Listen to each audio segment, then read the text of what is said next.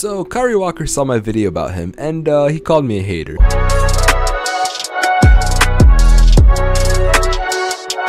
When you make a video about someone on the internet, like a famous athlete or a famous celebrity, even like a famous YouTuber, there is a good chance that person could see that video, whether it's intentional or not. For example, if I make a video talking about LeBron James and I say, oh, LeBron's this or that, there is probably a 1 in a million chance that he actually sees it, but there's still a chance. Just like when I made that video about Kyree Walker, I didn't really think he would see it, but I always knew that there was a very good chance he would see it. And if I say something in a video about a certain person, I'm not afraid to admit it. If I make a mistake or I have a bad take, I am not afraid to admit, yeah, that was a bad take and I shouldn't have said that. I know just about every single one of you that are watching this video are like, what are you talking about? So essentially earlier today, I got a notification from YouTube Studio saying that someone by the name of Kyree Walker 1 commented on my video saying, you sound like a hater, LOL. And I was like, whatever, cool. It's probably just like a Kyree Walker super fan, whatever, right? And I don't know why I decided to do this, but for some reason I decided to click on the channel. If you click on the channel, you can see that there's some live streams of him playing 2K, and you see they have a couple thousand views, and I'm thinking, that's a little strange. Then I go to his Twitter and I see his Twitter handle is Kyree Walker 1, and I'm thinking,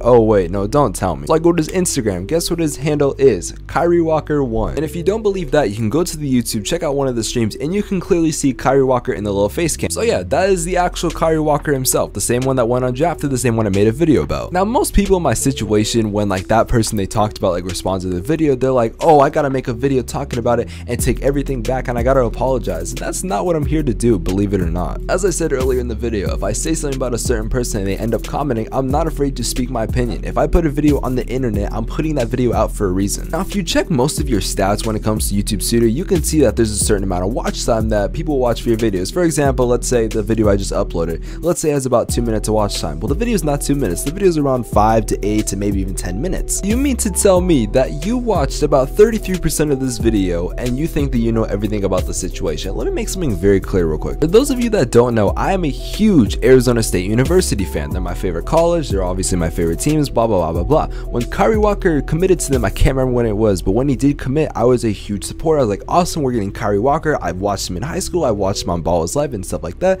I was so excited to see him, and even when he did decommit, I was like, damn, that sucks. But still, wherever he goes, I'm still gonna support him. So yeah, I don't hate Kyree Walker, and I do not pray on his downfall, and I don't want him to not succeed and all this other stuff. And for future reference, when your favorite YouTuber makes a video about a certain person, like if I make a video about LeBron saying this is and that doesn't mean we hate that athlete or we hate that person. I criticized Kyree Walker in that video because I felt like the route he took wasn't exactly an easy one, and he shouldn't have been surprised that he went undrafted. Now, like I also said in this video, I will admit when I'm wrong, and I'm here today to admit something I said wrong. In the video, I did say that there was a rumor about Kyree Walker working out with 10 teams, and that I said that it was complete BS. Well, I saw that as soon as I was making the video and during that editing process, so I didn't look into the situation and see, oh, is this real? Is this actually true? I just like, damn. Now, granted, going from a Twitter source probably wasn't the best move, especially when it's not a verified account, and I have learned from that, and for now on, I've only been using credible sources for certain videos, but hey, you live and you learn. If you were one of the 2 people that fully watched the video, you would see that I did say, yeah, there's a really good chance that Kyree Walker does end up getting invited to the Summer League. Now, I think for social media and publicity stuff reasons, Kyree Walker might get an NBA contract for like a Summer League or something, but that's about it, maybe even the G League. So yeah, I had a pretty good feeling that would happen, and I will say, I was kind of being a dick on certain points. However, like when I was talking about that he was like all dressed up in a suit and tie,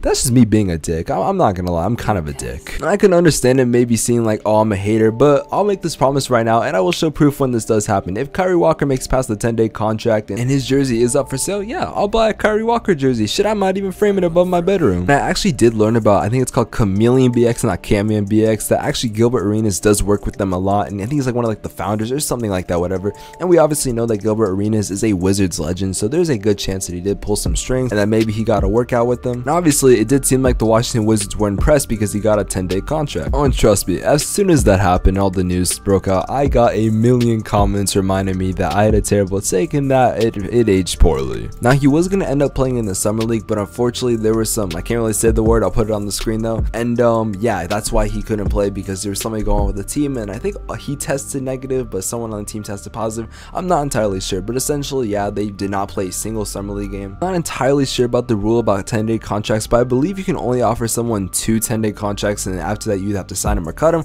So honestly, yeah, I can't wait to see if Kyree Walker does get signed to the Wizards. Awesome, great. If he doesn't, well, damn, that sucks, but he's definitely gonna have other options. Now, before I end this video, I just want to end off on a couple things. Obviously, I'm not a Kyree Walker hater, never claimed I was, and yeah, you're gonna get called a hater if you critique someone on the internet, so I kind of knew that, and I really don't get fazed by those types of comments. And when Kyree Walker commenting on the video and like acknowledging the video, yeah, I don't know how much of it he watched. I'm not sure if he actually sat down and watched the full 9-minute video, but if he did, awesome. If he didn't, cool, whatever. When I saw the news, I thought it was cool, but I didn't get fazed, and I'm not gonna get fazed just because he saw the video and called me a hater or whatever. I have no hate towards Kyree Walker, and I don't want any beef or I don't think that's gonna happen. I don't want it to happen, whatever. But yeah, I'm rooting for him, obviously, and when he saw it, cool, but I'm not gonna take back everything I've said. Like, I've seen those videos of the people doing like public interviews with like athletes and stuff like that. When they find out it's the athlete, they end up switching up and pretending that they didn't say what they just said, but I'm not gonna be like that. Everything I said in that video, I meant. Yeah, I said some things like a dick, and obviously I'm not exactly proud of being like that, but everything I said, I meant. So with that being said, if you guys did enjoy the video, make sure you do leave a like on the video, subscribe to the channel if you're new, turn on post notifications. If you do want to see Kyree Walker's channel, I guess I'll put that in the link in the description below. I'll see you guys in the next video. Have an amazing day. Take care. Peace. If you guys have made it to the end of the video, here are 2 videos on the screen that I think you guys will like. Also, if you do want to see more NBA content, check out my TikTok. It's at Spex Media. Anyways, cue the outro.